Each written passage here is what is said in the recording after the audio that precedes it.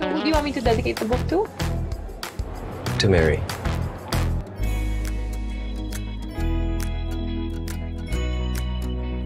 That's a really nice name. Girlfriend? No. Hindi naman ito mga lalaki. Ito talagang harap-harapan nila yung jowa nila. She's not my jowa.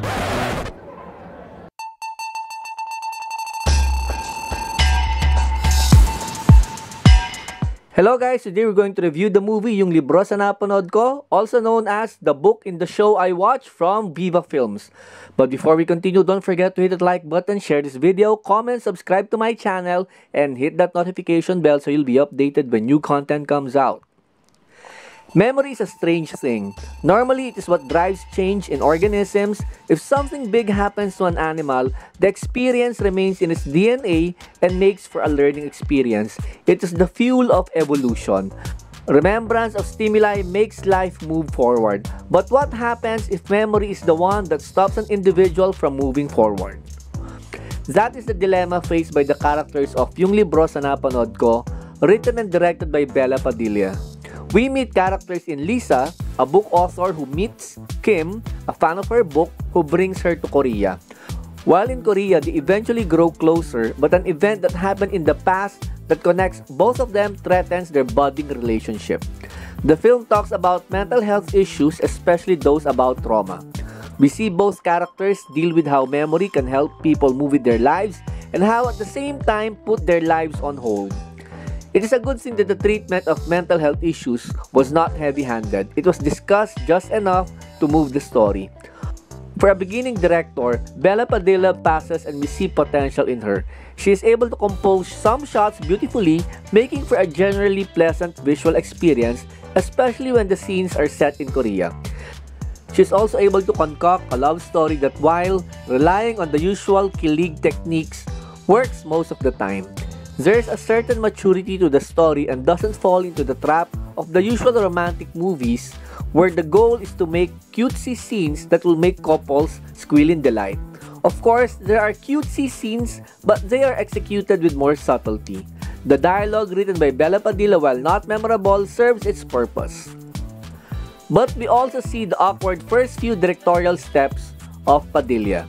The editing could be better as there are narrative and timeline jumps that might be confusing for people because of how abrupt they were. This editing funk also resulted in a rushed resolution because how the couple's problem was solved proved a little too convenient. Perhaps there were scenes that were edited out that would better set up the ending. The way it was done borders on Deus Ex Machina. Padilla also has a tendency to have her close-ups too close. This can be a bit uncomfortable, especially if you watch the movie in a theater that has a larger than average screen, which I did. In terms of narrative, there were choices that made me scratch my head. Minor spoiler here. There was a phone call from Lisa's mother, played by Lorna Tolentino, where the mother was just mouthing the lyrics of If, a song by the band River Maya, which just came off as forced and contrived as the song wasn't really given much importance in the story. Except for it being the theme song, that scene just made me cringe. Padilla also relies on cliches like the slow-mo shots to make the actors look gorgeous and the taking care of a drunk lady to show tenderness. Being marketed as a love story, one should ask whether I felt that butterflies in the stomach feeling.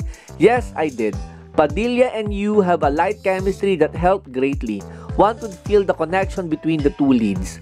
Watch out for that scene when Yu helps Padilla open the door to her place. The tension in that scene was palpable, helped by the nervously anticipating expression on Padilla. Padilla delivers a sympathetic lead performance, but the one to watch is Yu, who is simply lovable and has a goofy, cute smile that could rival a puppy.